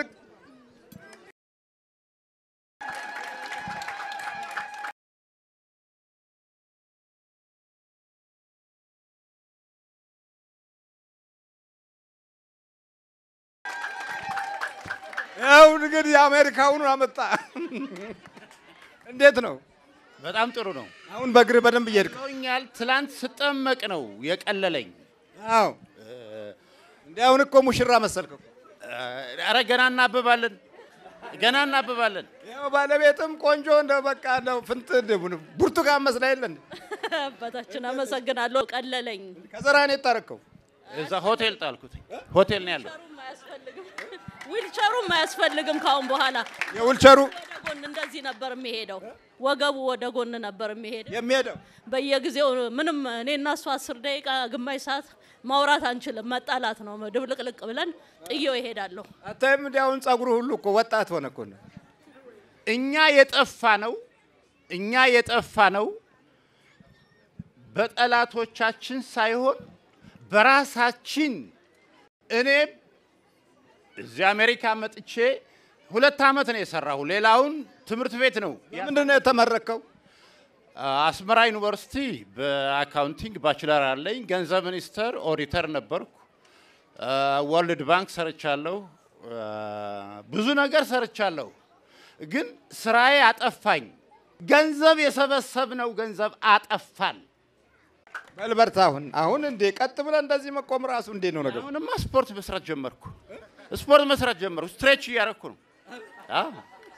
እድሜ ስጦት ሁሌ በአይኔ ለማየት እርስዎን ሁሌ እንደጸለይ ሁሌ እንደተመኘው ነበር። እስቲ ዱብ በል። አይ ዳንስ አላልኩም። አይ ቱሪስት ነው እንደዚህ ያልኩኝ። ቱሪስት ነው አይደል? ያው እንደዚህ በፊት አትዞር። ስገዳቁሜ ነበር። የጸሎት ቤት አለኝ። አንድ አመት ስገድ እስቲ ያሳየን አሁን እስቲ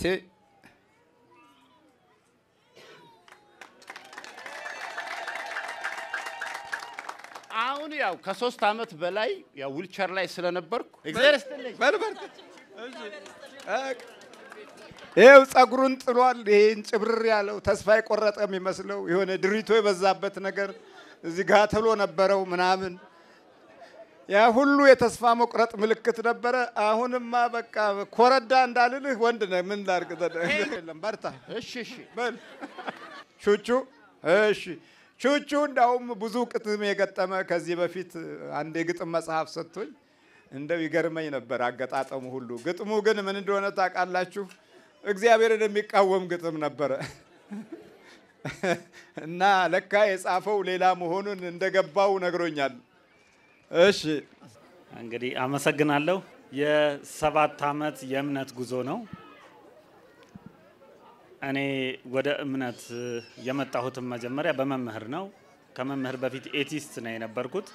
እምነትም የለኝም። ብዙ የጥፋት ጽሁፎችን ሰርተናል። አሁን መምህር ከጠቀሱት ታትሞ ከተሸጠው የግጥም መጽሐፍ ውጪ ብዙ ጽሁፎችን የእምነትን የሚያሰናክሉ ለብዙ ሰዎች ለብዙ ድርጅቶችም ከዚህ በፊት የተከፈተው ሰማይ የሚባል ናይሮቢ የነበረ አንድ የእምነት ተቋም ለነሱም ማለት ነው መጽሐፍ ቅዱስን በደንብ አንብበን ነው የዛን የተቃውሞ ስራ የምንሰራው የነበረው። ከዛ ሁሉ ወጥተን ነው ወደ እምነት የመጣሁት። መምህር ለኔ የክርስትና አባቴም ናቸው። ወደ እምነትን ያስተማሩኝ ያሳወቁኝ ያስረዱኝ በተግባርም መምህር ናቸው። በዚህ አጋጣሚ አመሰግናለሁ። ከነበረው አሁን መጽሐፉን አልያስኩትም እንጂ በሌላ ጊዜ ከነበሩት ግጥሞች አንድ ሁለቱን ባነብላችሁ በጣም የሚገርም ነው። እስኪ አንድ የማስታውሰውን ትንሽ አጭሩን እንኳን ልበልላችሁ። ሁሉም በእርሱ ሆነ ይላል፣ አንዳችስ እንኳ ያለ እርሱ አልሆነም። ይሄ የመጽሐፍ ቅዱስ ቃል ነው። ይሄ ከሆነ ሁሉም ነገር ተጠያቂ እግዚአብሔር ነው ለማለት ነው ግጥሙ የተጻፈው። ሁሉ በእርሱ ሆነ አንዳችስ እንኳ ያለ እርሱ አልሆነ ብሎ ያለ ማንን ኮነነ?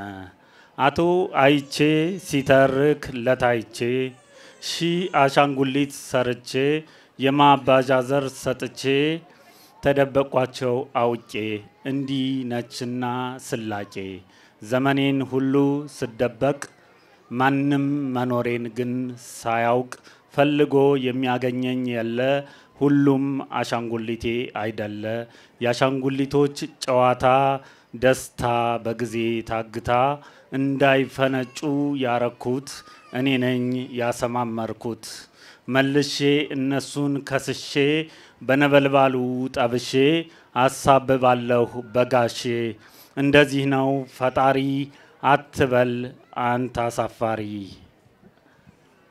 ይሄ አንዱ ያው እግዚአብሔር ሁሉን ከፈጠረ ገሃነንም ከሰራ ገነትንም ከሰራ የፈለገውን እዛ ይጨምራል ያልፈለገውን እዚህ ይጨምራል። ምንድነው ኢምፖርታንቱ የእግዚአብሔር የሚል ሁሉም ነገር በርሱ ስለሆነ እንደዚህ አይነት ቃሎችን አሁን ይሄ ከተጻፈው ውስጥ አንዱ ዋናው ፒክ ያደረኩላችሁ አብዛኛው ይሄን በተመለከተ ኤቲዝምን የሚያስፋፋ የነበረ ነው እና ከዛ ውስጥ ወጥቼ ነው ወደ እምነት የተመለስኩትና ወደ እምነት የገባሁት። ይሄ የሆነው ለምንድን ነው? የሚያሳየን አባት ስላልነበረ ነው የጠፋ ነው። የሚነግረን መጽሐፍ ቅዱስን ማንም ሰው ማንበብ ይችላል። እምነትን በተግባር የሚያሳይ ተርጉሞ የሚያወጣ ከየት ወደ የት እንደመጣው ለመናገር ያህል ነውና አሁን ብዙ አጋንንቶችን ነው የተገላገልኩት። የቀሩ ትንንሾች አሉ። እየቀጠቀጥኩ ነው አባታችን ባስተማሩን መሰረት እና ብዙዎቹ የተዳከሙ ናቸው። አሁን የተገላገልኳቸው ደግሞ በዛም ብዙ አሉ። እግዚአብሔር ይመስገን። መምህርን እግዚአብሔር ያክብርልኝ ነው ምለው። አመሰግናለሁ። ካለፈው ልምድ ለሌላውም ሰው ማለት ነው። ይሄ መጽሐፍ የሰካራም ተረት ይባላል። ቁጥር 1 ቁጥር 2 ማለት ነው ታትሞ የተሸጠ ነው። በወቅቱ ያነበቡት ሰዎች የሚያውቁትም ሰዎች ማለት ነው ብዙ አድናቆትን አግኝቷል። ግን ብዙ ነገር የጥፋት ነው አብዛኛው ነገር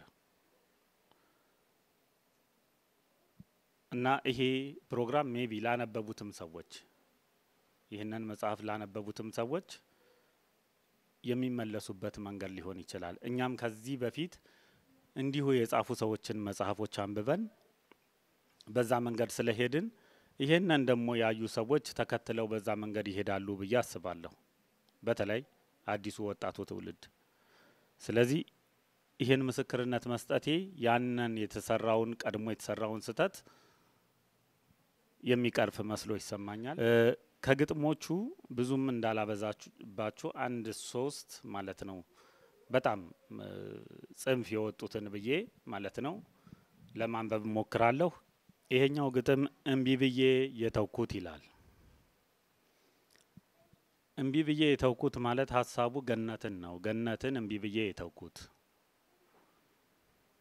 መጽሐፍ ቅዱስ ላይ አዳም መልካምና ክፉን ለማወቅ ከኛ እንደ አንዱ ሆነ ይላል። ስለዚህ አዳም መልካምንና ክፉን በማያውቅበት ዘመን በገነት ሲኖር እንደ እንስሳ ነበረ ማለት ነው። እንደ እንስሳ ከነበረ ደግሞ እንደ ሰው ሆኖ 70 ዓመት ቢኖር ይሻለዋል። እንደ እንስሳ እንደ በሬ ሆኖ ዘላለም ከሚኖር መልካምንና ክፉን የማያውቅ እንስሳ ነው በሚለው የሰባዊ አስተሳሰብ ማለት ነው በራሳችን ትርጉም ተርጉመን የሄድንበት መንገድና የጻፍነው ግጥም ነው። እና ግጥሙ ምን ይላል? በባዶነት ውስጥ መኖር እንዴት እንደሚያሳፍር ድንገት አግኝቸው ከመንደር አዳምን ጠይቄው ነበር። ያኔ የገነት ሰፈር ምንም እንደዚያ ቢያምር በውስጡ እንደመኖር ያለ የሚያሳፍር ነገር እንደ እንስሳ መቆጠር አትስማው እንዳው ይቅር። እኔ በገነት ሳለሁ ከእንስሳ በምን እሻላለሁ? እናንተ ሰፈር ያለው በሬ ስለ እፍረተ ስጋ ወሬ ምን ያውቃል ቢያወሩለት የፍቅርን የደስታን ወረት የመዋደድን የእቅፍ መስታወት የመኖርን እስትንፋስ ህይወት ያለመኖርን ምሬት እልፊት እንዴት ይችላል መለየት? የምድርን ፍሬ በረከት በአፍ በምራቅ እንደማወርዛት መልሶ እንደማስወጣት ያለ የፍጥሩ ውርደት አላየሁም በእውነት። እንደዛ ነው ያገነት እምቢ ብዬ የተውኩት የፈርዖንን ንግሰት እኔ ሙሴ ነኝ የአብርሃም አባት። ይሄኛውም ከዚህኛው ጋር ብዙ የሚመሳሰል ነው። ያው የሚያወራው የእውቀትን ዛፍ እንኳን በላሁ ነው። የእውቀትን ዛፍ በመብላቴ አውቄያለሁ፣ መልካምንና ክፉን አውቄያለሁ። መልካምንና ክፉን በማወቄ ደግሞ ይሄው በምድር ላይ ያለውን ብዙ ነገር ሰርቻለሁ። አዳም እስካሁን በገነት ቢኖር እንደ እንስሳ ነበር የሚኖረው። ስለዚህ የእውቀትን ዛፍ አሁንም ካገኘሁ በላለሁ ነው ሐሳቡ። ነፍሴ ዳግም ሂጂ ብረሪ ያለምን ዳርቻ ሁሉ ዙሪ ሆነሽ የዱር ፍሬ ለቃሚ ሹክሹክታ ድምጹን ስሚ ለይተሽ ክፉ ደጉን ቀምሰሽ አውቀሽ ጥበብን ሂጂ ነፍሴ ልቀሚ የምድርን ፍሬ ሁሉ የተፈጥሮን ቁም ነገር በሙሉ ሂጂ ነፍሴ ልቀሚ አትፍሪ የበለሱን ፍሬ መንገድ ምሪ የእውቀትን ዛፍ መርምሪ ከፍሬው የጎመራውን አይተሽ ለማስተዋል ለእውቀት ጥበብሽ ቀን ጥበሽ ዳግም ጉረሽ። ካጼው የኮረጅኩት ይላል። የሚያወራው ሙሴ እግዚአብሔርን እንደፈጠረው ነው። ሐሳቡ ሙሴ እግዚአብሔርን ፈጠረው ሲል እግዚአብሔርን በትክክል ፈጠረው ሳይሆን መጽሐፍ ቅዱስ ታሪክ ነው፣ ሰው የጻፈው ነው። ከዚህ ዘመን በፊት ብዙዎቹ አማልክትን እየፈጠሩ አልፈዋል ነው። ግብጾቹ እነ አሞን ራን የመሳሰሉ ታላላቅ አማልክትን ፈጥረዋል።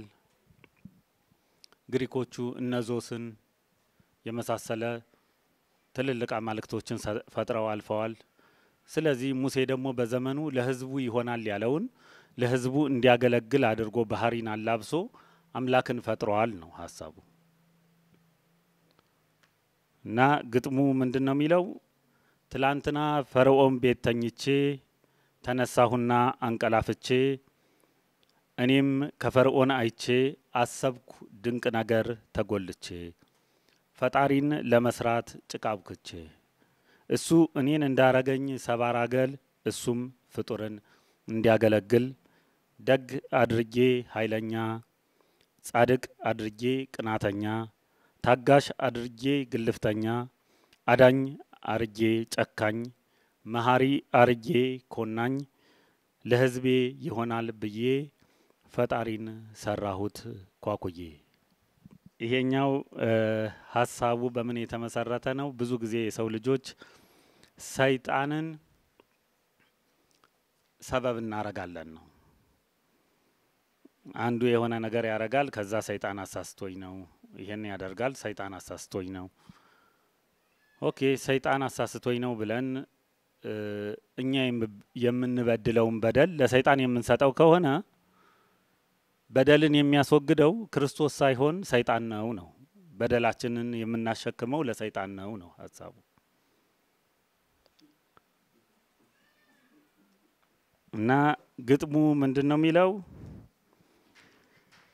ገመናን የሚሸፍን ማን ቅዱስ ነው አለወት ይልቅ ከተስማሙ ልንገረወት እውነት ክፉ ስራ ሁሉ የሰሩት አበሳ ሰይጣን ምክንያት ሆኖ ስሙ ከተነሳ በደሎቹ ሁሉ የእርሱ ከተባሉ ኃጢአቱ ሁሉ እርሱ ከወሰደ አይደለም ወይ ታዲያ በደላችን ሁሉ በእርሱ ተወገደ። አመሰግናለሁ። ከዚህ መጽሐፍ ውስጥ ማለት ነው ወደ 91 ግጥሞች አሉ። ከ40 በላይ ግጥሙ ከዚህ ሐሳብ ጋር የተያያዘና ይሄን የመሳሰሉ ናቸው። በዛ ዘመን በነበርንበት ጊዜ ኢንላይትመንት ወይም ብርሃነ ህሊና የሚለውን የነ ኦሾን የነ ኒቼን ከዛም አልፎ ጥንት የሶፊዝም ፍልስፍና የነበረውን የሩቅ ምስራቅ ፍልስፍና በኋላ ላይ ኒቼ ዛራቱስቱራ ብሎ ያሳተማቸውን የፍልስፍና መጽሐፎች እነሱን ሰባስበን በማንበብ ካንዱ ወደ አንዱ የፍልስፍና አካሄድ እየዘለልን መጨረሻ ላይ ደግሞ የራሳችንን አስተሳሰብ ይሄ እንደዚህ ነው መጽሐፍ ቅዱስም ቢሆን ማለት ነው ከፍልስፍና የዘለለ ሐሳብ የለውም እንደዛ አይነት ነገር ነው አጻጻፉ በሚል በትልቅ ድፍረት የተሄደበት ጊዜና ወቅት ነው። ከዛም አልፎ አሁን የነገርኳችሁን የእግዚአብሔርን ሙሴ ፈጠረው የሚለው በትልቅ መጽሐፍ ወደ 350 ገጽ በሚሆን አይሲሞና ወቫቲካን በሚል ለመታተም እሱን የኤዲቲንግ ስራ ለመስራት እቅድ ላይ ያለን ነው። እንግዲህ ወደ እግዚአብሔር ይሄድ ነው ማለት ነው። ስላዳመጣችሁኝ አመሰግናለሁ። እግዚአብሔር ይስጥልኝ። እሺ እንግዲህ ቆይ እግዚአብሔርን በሚመለከት ያገጠምካቸው ግጥሞች አሁን ከመናፍስት ስልትና ውጊያ አንፃር አንተ ነህ የገጠምከው ወይስ አጋር ኃይል ነበረ ለዚህ ሁኔታ? አሁን ላይ ሆኜ ያኔ የሚመስለኝ ማለት ነው ራሴ የምገጥመው ራሴ የምጽፈው ነው የሚመስለኝ ነበረው። አሁን ላይ ሆኜ ግን ነገሮቹን በደንብ ያያዋቸው እየተመለከተኳቸው ሲመጣ እና አሁን መንፈሱም ከሰውነቴ እየተለየ ሲመጣ ማለት ነው ራሴን ማዳመጥ ስጀምር የኔ እንዳልሆኑ ነገሮቹ ማንበቡን አነባለሁ ከዛ በኋላ ግን የሌላ መንፈስ እገዛ እንደነበረበት ጽሁፎቹን ተረዳሁ። አሁን ወደ መንፈሳዊ ልግጠም ብትል እንዴት ነው ሐሳቡ? ወደ መንፈሳዊ ልግጠም ብል መጻፍ እችላለሁ። እግዚአብሔር ይመስገን ታለንቱ አለ። ግን የበለጠ ትኩረት ሰጥቶ ይሄንን ሲያዘጋጅ ስታነበው መልሰህ ምን ያህል እንደው ጥንቃቄ አድርጓል ብለህ ትገምታለህ? በጣም ከፍተኛ ጥንቃቄ ነው ያደረገው። ለምን ብዙ የፍልስፍና መጽሐፎችን ስለነበረ ምናነብ የነበረው ከዛ ጋር ተያይዞ ነው ወደ ክህደቱ የሄድነውና እያንዳንዱ ነገር ሎጂክ የሚባል ነገር ላይ ተመስርተን ኦኬ ሎጂኩ ይሄ ነገር እዚህ ጋር ስናገናኘው ሜክ ሴንስ ያደርጋል። ስለዚህ ይሄ ነገር ለሰዎቹም እኔን ብቻ አይደለም ያሳሳተው ሌላ ብዙ ሰዎችንም እምነታቸውን ካምሯቸው እንዲሻር ብዙ ነገር ሆኗል። የኔ ብቻ አይደለም። ለምን ብዙ ሰዎችን ቁጭ ብለን በመናወራበት ጊዜም ማለት ነው አምሯቸውን እንሸረሽረዋለን። የሚያምኑበት የነበረውን ነገር ካቅማቸው በላይ የሆነ ጥያቄዎችን ስንጠይቃቸው ያን መመለስ ሳይችሉ ወደ መጠራጠር ይገባሉ። ይሄ ነበረ የኛ ህይወት የነበረው ማለት ነው። ያ ግን አሁን በመንፈስ ይሰራ እንደነበረ በውስጤ የተረዳሁት አሁን ነው ብዙ ነገር ካለፈ በኋላ። አዎ እንደዛ ነው። በሱ ላይ ለመሰክር ነው። ከቹቹ ጋር ያው እንደ ቤተሰብና እንደ ፋሚሊ እየተገናኘን በዓሎችን አከብር ነበር። የዛሬ 8 ዓመት ስለ መምህር በተቀመጥንበት ቦታ ስንናገር ያው ቹቹ ትንሽ አንዳንድ ነገሮች ያልገባው ነገር ነበር እና ባለቤቴ ለምን መጀመሪያ ከምትፈርድ እስኪ ጉባኤውን ተከታተለው አለው። አንዳንድ ሰዎች ለምን በቪዲዮ ይለቀቃል ይሄ ነገር በቪዲዮ መለቀቁ ጥሩ አይደለም ሲሉን እኛ የተማርነው ውጪ ተሰደን የምንኖረው ሰዎች ቪዲዮን ስንመለከት ነው። የጸሎት ቤት ይሄን ጉባኤ በቪዲዮ ባይለቀቅ በምን እንማር ነበር አገር ቤት ሄደን ካላየን አለን። ከዛ በኋላ መምህር ሲመጡ ከብዙ ሰው ቹቹን ብቻ ሳይ በጣም ደስ አለኝ። ያ ነገር ውስጡ ገብቶ ዛ ጉባኤ ላይ ቮለንተሪ ሲያደርግ በቃ እንዴት የነበረው ክርክርና አለመቀበልነቱ በቃ እኔ አቃለው በቃ ምንም ነገር ይል ነበር እንዳይሰማ ማለት ነው። አሁን ግን ሁሉ ጊዜ እሱ በሱ የሚተላለፈው መልእክት ምን ትልቅ ቦታ እንደሚያደርስ ለካልጋሪ ስለገባን ነገሮችን ሁሉ እስኪ በቹቹ በኩል ምክንያቱም ብዙ የተማረ ነው ብዙ ነገር ያየ ወንድማችን ስለሆነ የዛሬ 7 ዓመት የነበረውን ዛሬ ሲደግሞ በጣም ደስ ብሎኛል እና ይሄንን ለመናገር ነው። እሺ ቹቹ እንግዲህ በርታ። አሁን የሚንደፋደፋለ እሱን ደግሞ ቀጥቅጣ መሸየት ነው። እሺ የተወደዳችሁ የእግዚአብሔር ቤተሰቦች መላከ መንክራት መምህር ግርማ ወንድሙ በካልጋሪ ደብረ ሳይል መድኃኔዓለምና ቅዱስ ሚካኤል ቤተክርስቲያንና በማህበረ በኩር አዘጋጅነት ከጁላይ 19 ጀምሮ የጀመሩትን መርሃ ግብር በዛሬው ምሽት ያጠናቅቃሉ። ይህን በረከት በካናዳ የምንገኝ ያፈስነው ነው። ሁላችሁም ባላችሁበት ከዚህ የሚቀጥለውን ፕሮግራም በዝርዝር እናገራለሁ። ከ5000 ሰው በላይ በአንድ ቀን በጸበል በወንጌል አገልግሎት በፈውስ አገልግሎት በበረከት ስራ ያገለገሉትን መላከ መንክራት መምህር ግርማ ወንድሙን የኢትዮጵያ ኦርቶዶክስ ተዋሕዶ ቤተክርስቲያን የካልጋሪ መድኃኔዓለምና ቅዱስ ሚካኤል ቤተክርስቲያን የእውቅናና የምስክር ወረቀት አሁን ለአባታችን ይሰጣል።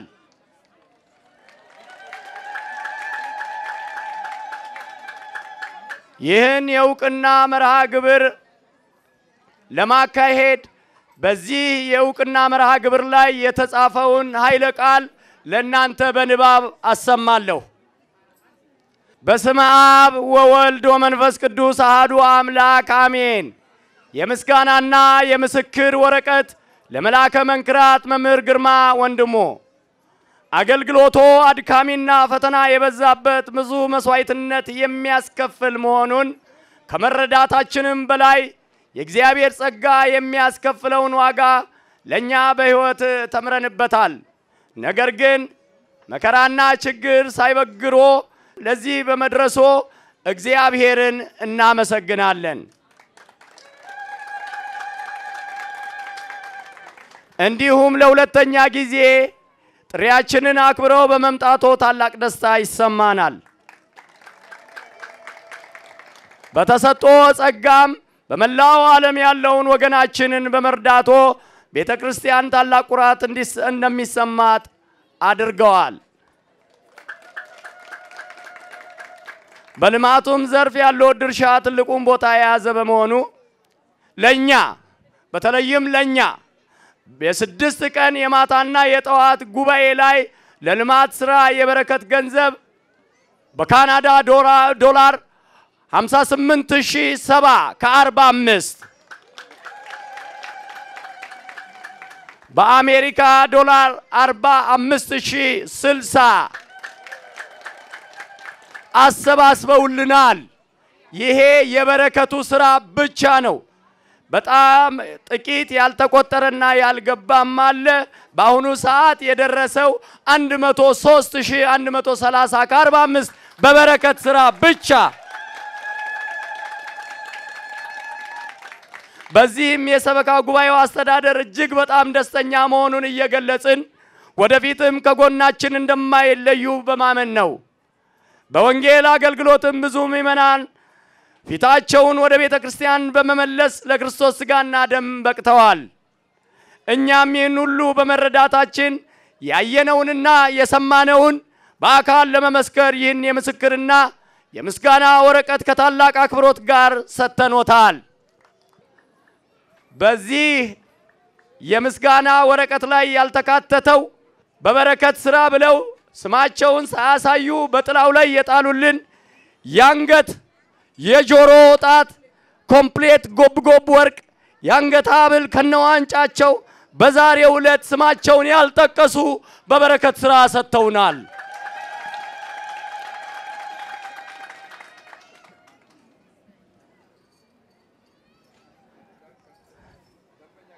ልዑል እግዚአብሔር ኢትዮጵያንና ካናዳን ይባርክልን። የማይነበብ ፊርማ አለው። መላከ ሳይል ቀሲስ አሐዱ ዘውዴ በካልጋሪ ደብረ ሳይል መድኃኔ ዓለምና ቅዱስ ሚካኤል ቤተክርስቲያን አስተዳዳሪ አባታችን ይህንን ኢምንት የሆነ የምስጋና ወረቀት ሳበረክትሎ ከእግሮ ስር በይቅርታ ለጥ ብዬ እጅ እየነሳሁ ነው።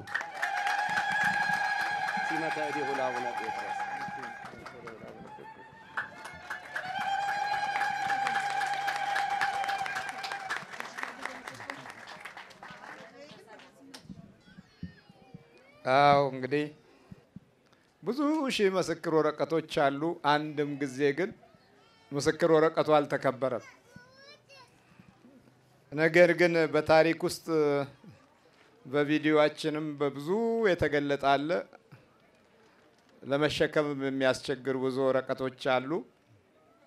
ቢሆንም ስደቱ አልተቋረጠም። የሚያሳድዱን ደግሞ ከታችም ከላይም ነው፣ ከሁሉም ነው። እናንተ ቸገረኝ ነው የምትሉት እንጂ እኔ በቸገረኝ በሚያስቸግሩኝ ሰዎች ፊት ድፍረት የላችሁም። ሁል ጊዜ ተጋፍጠን ባሸነፍንበት ቦታ ላይ ትሰበሰባላችሁ። አንዳንዶቹ ብዙ ይታገላሉ፣ ብዙ ይመክራሉ፣ ግን ክፎችን ዝም በሉ የሚል ብዙ የለም። ስለዚህ እንደ ልብ ጊዜ ያገኙት ክፎቹ እናንተ ዝም በማለታችሁ ነው። ለዚህ ሁሉ ጊዜ አሳዳጆቻችን ከልጅነት ጀምሮ እስካሁን ጊዜ ድረስ አልቆሙም። ለምንድነው ሲባል አጋንንት ስለወጣ ብቻ ነው። ለምን ወጣ ነው? ዘራችን ለምን ተገነካ ነው? ወገናችን የተጠቀምንበት እንጀራ የበላንበት በግርማ ሞገስ ከበስተጀርባ ኖረው የተወለድንበት መንፈሳችን ለምን ተነካ ነው? እምነት ያለው ሰውማ ቢኖር ኖሮ እዚህ ነው መጋፈጥ ያለበት። ዳርዳሩን ህዝቡን ማሰናከል የተለመደ ተግባራቸው ሆኖ በሰው ልጅ ህይወትና ደዌ ላይ ቁስል ውስጥ እንጨት የሚጨምሩ ጨካኞችን ያፈራንበት ዘመን መሆኑንም አንዘንጋ። ስለዚህ እናንተ ቸገረኝ ብቻ ሳይሆን አስቸጋሪዎችንም የምትሰብሩበትን ጸሎት ዘወትር ማቋረጥ የለባችሁም። ኃይል የሚገኘው አንዱ ለአንዱ ሲያግዝ ነው። ይውጣ የሚል የለም፣ ይግባ ብቻ የሚል ዜጋ አፍርተናል። ስለዚህ እንዲህ አይነቱን ጠላት የምንጋፈጠው ሁል ጊዜ እውነተኞች የመሆን እድላችንን ስናሰፋ ነው። እኔ ምንም እኮ የሚመጣብኝ ነገር የለም፣ ምንም የሚጎልም ነገር የለም። ግን ይሄ ሁሉ ድካም ለምን አስፈለገ ሲባል የኢትዮጵያዊነት ስሜታችን እንዳይወድቅ በጸሎትና በመንፈሳዊ በረከት ከእግዚአብሔር ጋር እንድንገናኝ ቢያንስ የእግዚአብሔር መንግስት ልቦናችን ውስጥ እንድናኖር ነው። እውነተኛ መሆን ስንጀምር እገዛችን ይጠነክራል፣ የጠላትም ኃይል ይሰበራል። እናንተም መንፈሳዊ ጀግኖችና አርበኞች ትሆናላችሁ። ለኢትዮጵያ የሚሆን ህዝብና ልጅም ወገንም ታፈራላችሁ። እንደዚህ ካልሆነ በስተቀር ለሀገራችን ዜጋ አላገኘችም። ዜጋን የምናፈራው ከእግዚአብሔር ጋር ስንሆን ብቻ እንደሆነ እወቁ። ከእግዚአብሔር ጋር ያልሆነው አሁን የነበርንበትን ዘመን አካቶ ከኋላ ጀምሮ ያለውን ውድቀት ሽማግሌዎች ሳይጦሩ፣ ሽማግሌዎች ሳይከበሩ፣ እናቶች እንዳዘኑ እንዳለቀሱ ወደ መቃብር የሄዱ ስንቱ ናቸው። እንባቸውና ለቅሷቸው ዛሬም እንዲሁ በምድራችን ላይ ችግር እየፈጠረ ስለሆነ መከባበርንም መዋደድንም ፍቅርንም የምናገኘው ከእግዚአብሔር ጋር ስንሆን ብቻ ነውና በጸሎት በርቱ። እግዚአብሔር ምሕረቱን ያብዛልን። የእውቅናውን ደብዳቤ በክብር ተቀብያለሁ።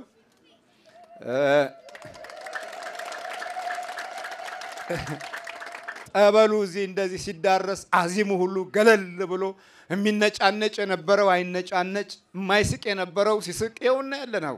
ሸክሙ ቀሎ ጥሰይ ብሎ እንዳውም የማይበላው በልቶ የማይጠጣው ጠጥቶ የዘጋው ተከፍቶ ይኸውና ያለ ነው።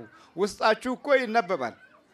ስለዚህ ይሄንን ለማጨለም የሚደረገው ዘመቻ ቀላል ባይሆንም በመድኃኒታችን በኢየሱስ ክርስቶስ በቅዱስ ልጇ እንዲሁም በወላዲተ አምላክ በታላቁ በኃያሉ በቅዱስ ሚካኤል ሁሉንም እናሸንፋለን።